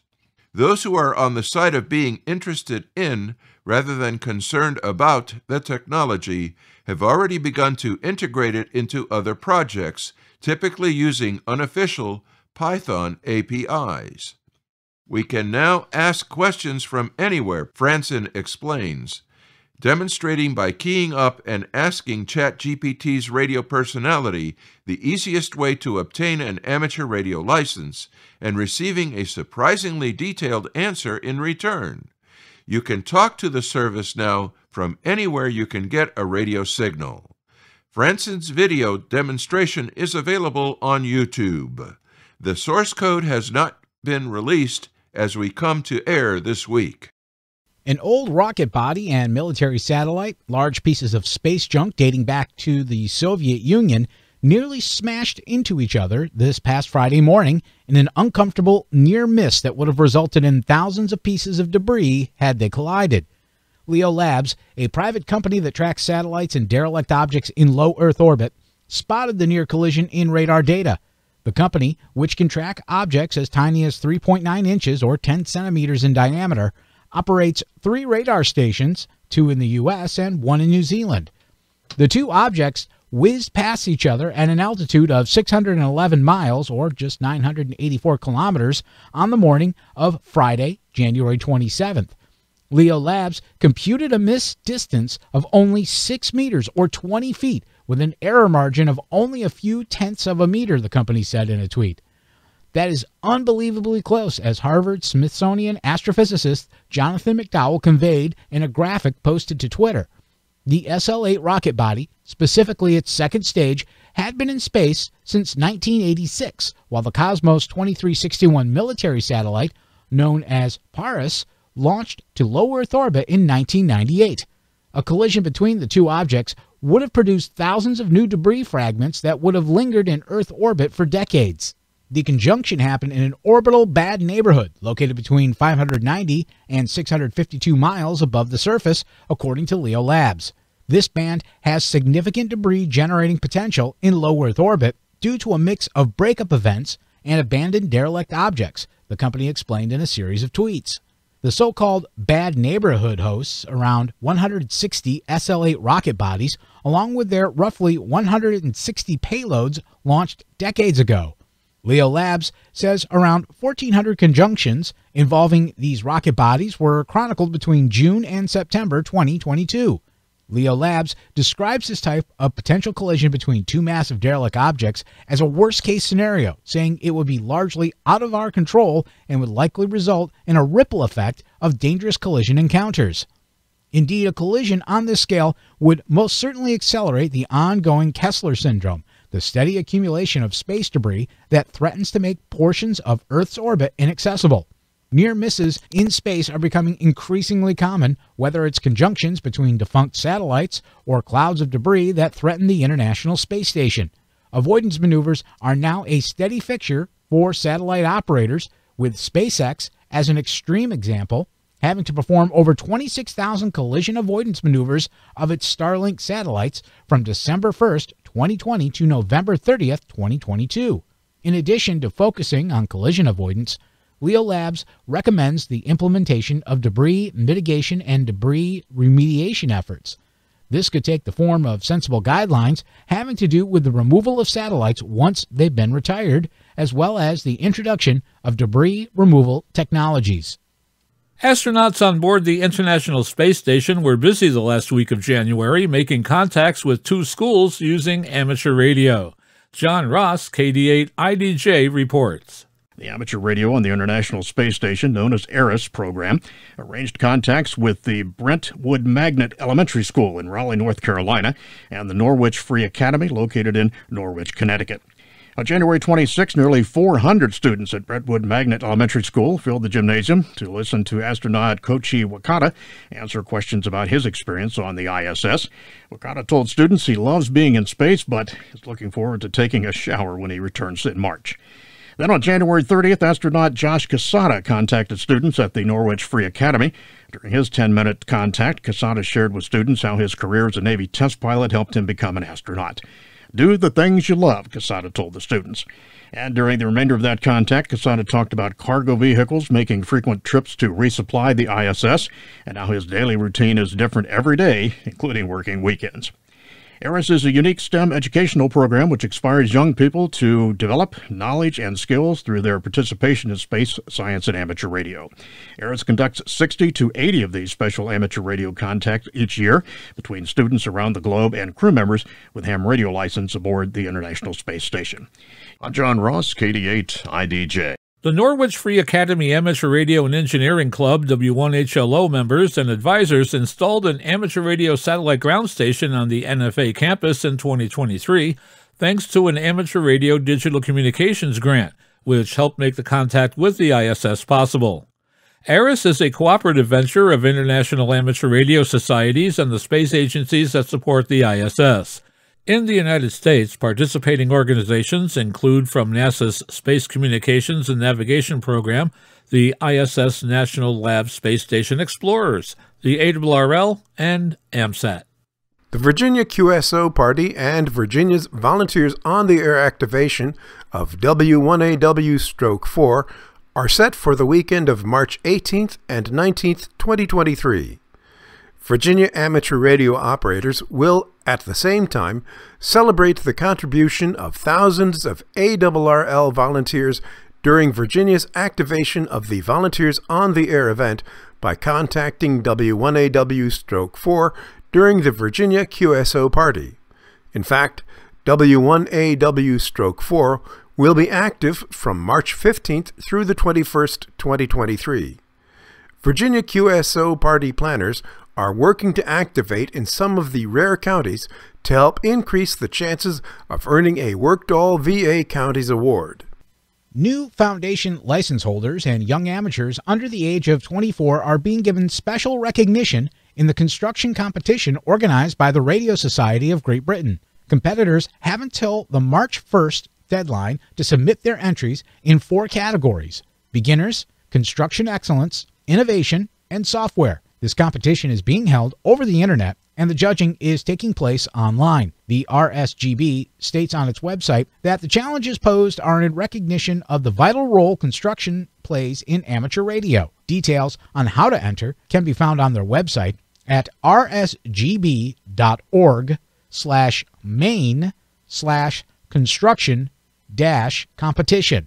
Cash prizes will be awarded in each category, and the overall winner will be presented with bonus of the Pat Hawker G3VA Trophy. The trophy is named in honor of Pat, who became a silent key in 2013 at the age of 90. Pat had been the author of the Technical Topics column in the RSGB's amateur radio publication, Radcom Magazine. And now, with his segment on tower climbing and antenna safety, here is Arizona's own Greg Stoddard, KF9MP. This month, we'll learn more tower working vocabulary. As some of you may have noticed, tower climbers and owners have a unique vocabulary. For the climber, this is usually a combination of phrases from climbing, caving, and sailing. Sailing, you say? Yes, there are some phrases concerning the use of guys and rope anchors that were originally used in the ancient occupation of a deckhand. Some of these terms from sailing's history are a shackle, or sometimes called a spelter socket. This is part of the guy cable or guy wire that joins the cable to a mounting lug on the tower. This attachment point is called a guy lug. Bridge strand is a common type of steel cable used for guying a tower. Block. This is the common name for a pulley. The diameter of the roller inside the pulley is usually the size spec for that pulley. Butterfly clamps are commonly used to hold flexible coax to the tower leg. Common spacing is 6 to 8 feet. Some installers use a short piece of heavy wire with insulation, usually a solid conductor, about 10 gauge copper. Some use these in conjunction with electrical tape or weather-resistant cable ties. A cathead is a rope pulling device similar in concept to a come-along. These are used on sailboats today and also for pulling lengths of wire or cable. Catheads can also be motorized for pulling cable or wire through conduit. A bullpin is used to align bolt holes. This steelworking tool is commonly used by tower workers to align bolt holes between tower sections. If you're going to build a tower, a homemade bullpin will save you lots of aggravation.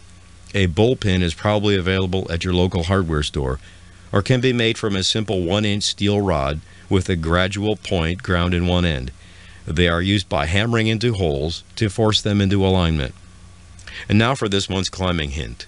Many of you folks remember the child's toy commonly called a Chinese finger trap. These flexible woven tubes were things you could stick 2 fingers into, and the harder you pulled, the harder they gripped. There's an electrical device with a similar function made by a company called Kellum, K-E-L-L-U-M. These devices may be found at your hardware store's electrical department. These grippers are used for securing electrical cable, which runs from box to box without any other support. These grippers hold the wire securely and help to prevent it from being pulled out of a box, and can easily be modified to grip a coax, then attaching a rope to pull the coax up a tower. If you can't find a Kellum at your hardware store, try asking an electrician that works in a factory or that does commercial work. When hauling coax up towers, use the proper size Kellum to hold the end of the coax. Avoid bending or stressing the coax at the lifting end. This can crack foil shielding and cause crackling when the coax bends in the wind, or even fluctuation in SWR. If you've decided to purchase climbing safety gear and chosen to use sport climbing grade belts on towers, when you call their 800 number, don't mention you're going to use it for tower work. Some companies will refuse to do business with you because of their potential liability. This is very much an issue in the sport of recreational climbing, even more so than in the professional tower work. Remember, any time you spend learning about tower safety is an investment in yourself. Education is a big part of tower safety. For a free copy of my tower climbing gear resource list, check it out on the internet at http://members.kconline.com/kf9mp. That's http://members.kconline.com/kilo fox 9 Mike Papa. This is Greg Stoddard, KF9MP, reporting for This Week in Amateur Radio. Like a high-tech hammer of Thor, a powerful laser can grab hold of a lightning bolt and reroute its path through the sky. In a mountaintop experiment, such a laser bent lightning toward a lightning rod, researchers report online January 16th in Nature Photonics. Scientists have used lasers to wrangle electricity in the lab before, but this is the first demonstration that the technique works in real-world storms and could someday lead to better protection against lightning. Today's most common anti-lightning tech is the classic lightning rod, a meters-long metal pole rooted to the ground. The metal's conductivity lures in lightning that might otherwise strike nearby buildings or people, feeding that electricity safely into the earth. But the area shielded by a lightning rod is limited by the rod's height. If you want to protect some large infrastructure, like an airport or a launching pad for rockets or a wind farm, then you would need, for good protection, a lightning rod of kilometer size or hundreds of meters, says Aurélien Huard, a physicist at Institut Polytechnique de Paris in Palaiseau, France. Such a tall metal pole would be impractical, but a laser could reach that far, intercepting distant lightning bolts and ushering them down to ground-based metal rods. Huard and his colleagues tested this idea atop the Santis mountain in northeastern Switzerland. They set up a high-power laser near a telecommunications tower tipped with a lightning rod that is struck by lightning around 100 times every year. The laser was beamed at the sky for about 6 hours total during thunderstorms from July to September 2021. The laser blasted short, intense bursts of infrared light at the clouds about 1,000 times per second. This train of light pulses ripped electrons off air molecules and knocked some air molecules out of its way, carving out a channel of low-density charged plasma. Sort of like clearing a path through the woods and laying down pavement, this combination of effects made it easier for electric current to flow along this route. That created a path of least resistance for lightning to follow through the sky. Ward's team tuned their laser so that it formed this electrically conductive pathway just above the tip of the tower. This allowed the tower's lightning rod to intercept a bolt snagged by the laser before it zipped all the way down to the laser equipment. The tower was hit by lightning 4 times while the laser was on. One of those strikes happened in a fairly clear sky, allowing 2 high-speed cameras to capture the moment. Those images showed lightning zigzagging down from the clouds and following the laser light for some 50 meters toward the tower's lightning rod. To track the paths of the 3 bolts that they could not see, the researchers looked at radio waves shed by the lightning. Those radio waves showed that the 3 strikes followed the path of the laser much more closely than other strikes that happened when the laser was off. This hinted that the laser guided these 3 strikes to the lightning rod as well. It's a real achievement, said Howard Milchberg, a physicist at the University of Maryland in College Park not involved in the work. People have been trying to do this for many years. Scientists' main goal in bending lightning to their will is to increase safety, he says.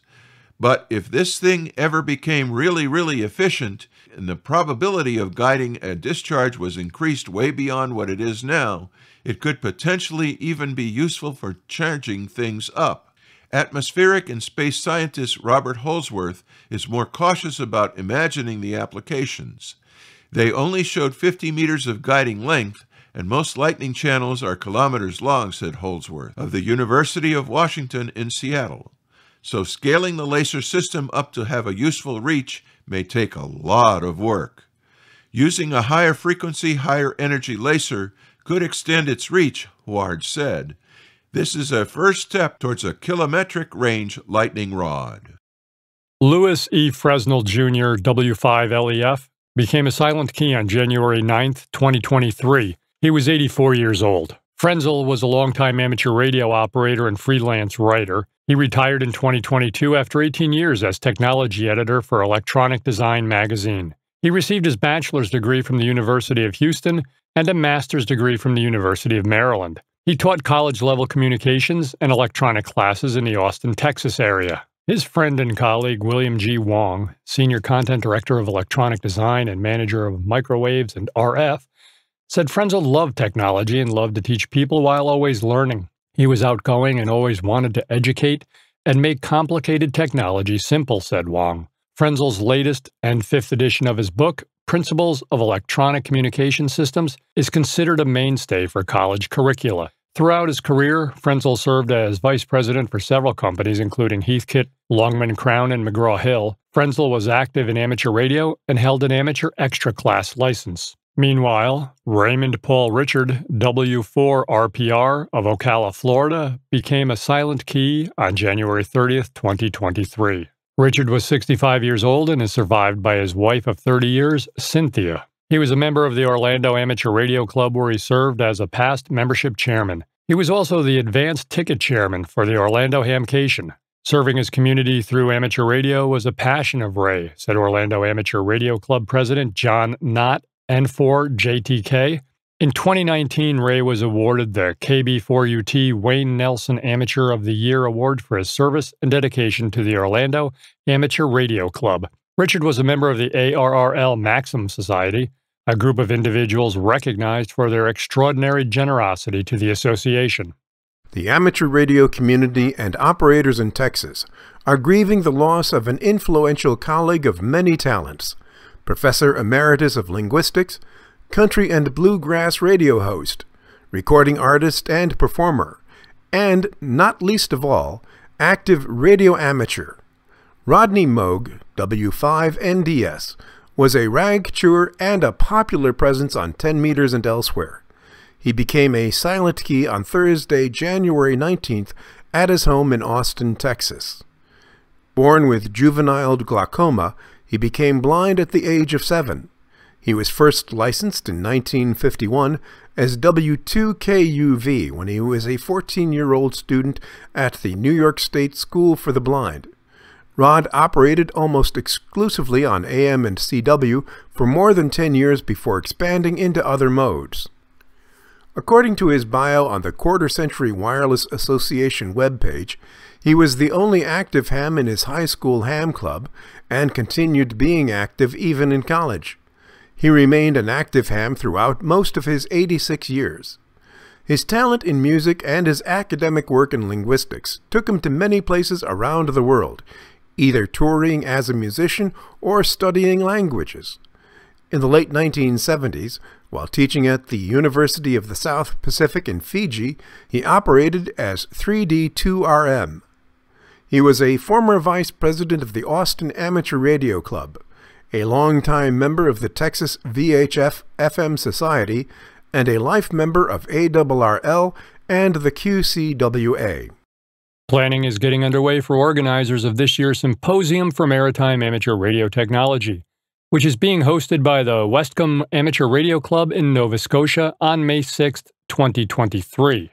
All of the ham clubs throughout Nova Scotia, New Brunswick, Prince Edward Island, and elsewhere play an active role in this annual event, which features a series of one-hour classes throughout the day and a variety of social gatherings. This is the 6th annual event, and its focus is on the technical and procedural aspects of ham radio as it relates to operating in the maritime region. John VE1CWJ will present a class on amateur radio use of satellites. Gordon VE9GC will discuss remote station operation, and Bill VE1YY, Glenn VE9GJ, and Jason VE1PYE will talk about making successful contacts on the 630-meter band. There will also be classes on the use of WinLink radio messaging system and weak signal propagation reporter.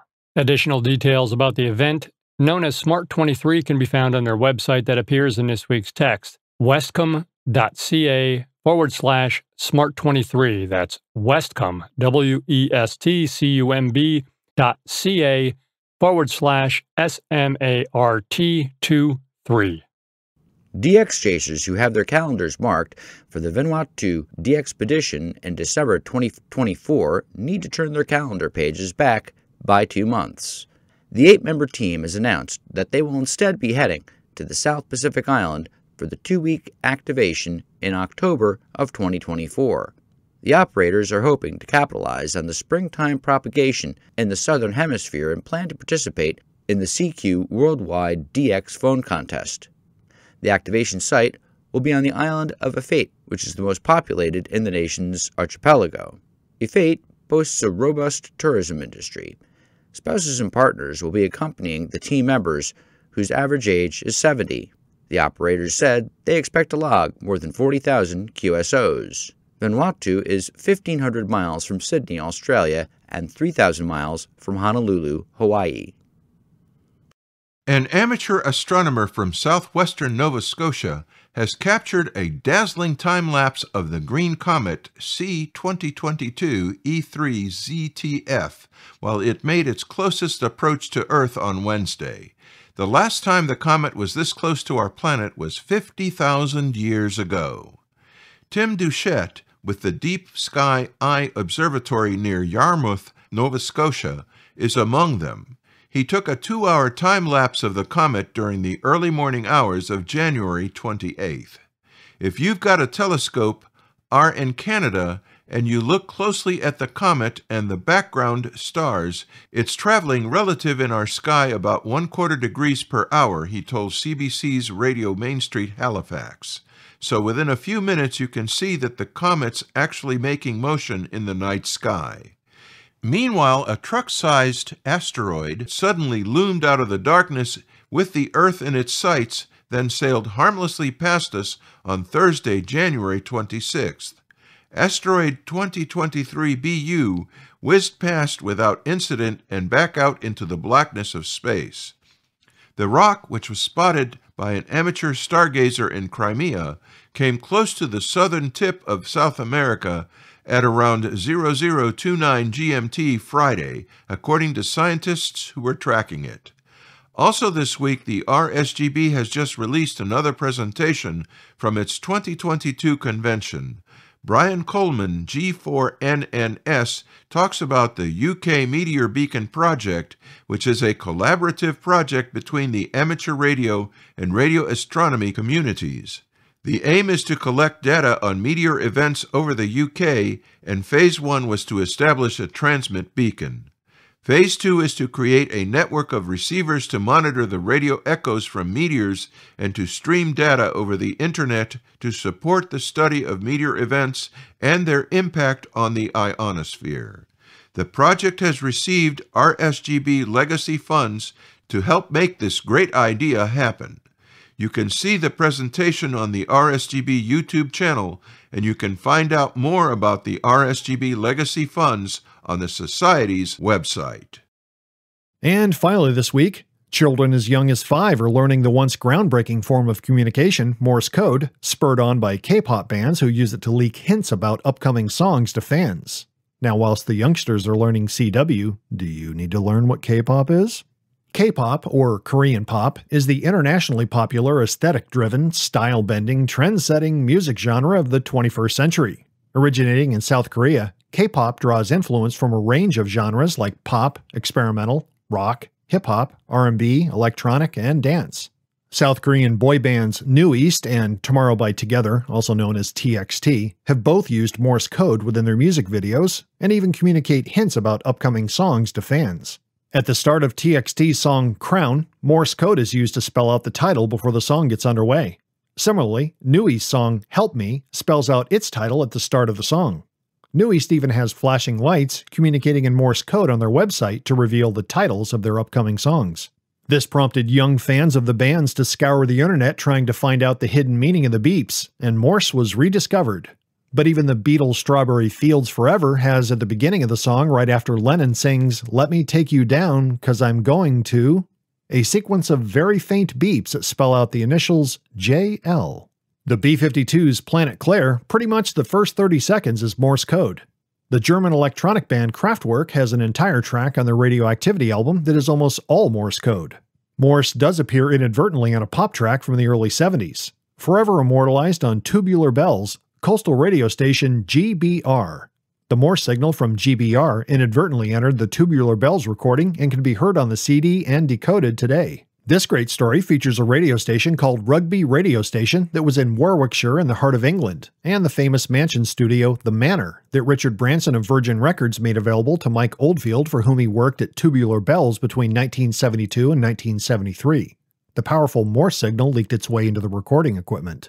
Located 60 kilometers from the manor, where Mike Oldfield spent long months producing his great album, was Rugby Radio, where it was built at the end of the Great War, and during the Second World War it was used as a very low-frequency radio station for communication with submarines in the North Atlantic and for telephone service between England and the United States. This station stopped broadcasting in 2003 and closed in 2007. Many of the news and information items heard in this edition of This Week in Amateur Radio have been provided by the American Radio Relay League, the ARRL Audio News Service, and the ARRL Letter, AMSAT, the Radio Amateurs of Canada, the Shortwave Listening Post, the Federal Communications Commission, the Radio Society of Great Britain, and Ofcom, the South African Radio League, the International Amateur Radio Union, the Wireless Institute of Australia and the Australian Communications and Media Authority, the New Zealand Association of Radio Transmitters, the Amateur Radio Newsline, the Rain Hamcast, Eric Guth, 4Z1UG and QSO Today, QRZ.com, the Rich on Tech podcast, courtesy of Premier Networks, the International Telecommunications Union, the 425DX News, Parks on the Air, and the Soda Reflector, and various news sources on the Internet.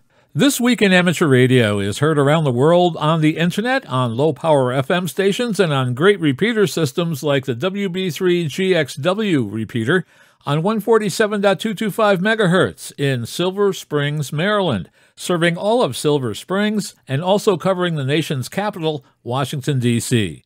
WB3GXW can also be found on Echolink Conference Server node 6154. If you are a This Week in Amateur Radio affiliate and you would like us to give a free on-air announcement of your station's carriage of the program, please send us an email with the station location, call sign, coverage area, and day and time you air This Week in Amateur Radio, plus any other information you would like us to impart. You can send to the following email, w2xbs77@gmail.com. That address once again is w2xbs77@gmail.com. With special thanks to all our weekly news sources and to you, our listeners, that wraps up this edition of This Week in Amateur Radio. If you would like to write to us, you can find everything you need, including archive editions of the news service, at our website at twiar.net. And now, for all of us at This Week in Amateur Radio headquarters and all our news team around the world, this is Will Rogers.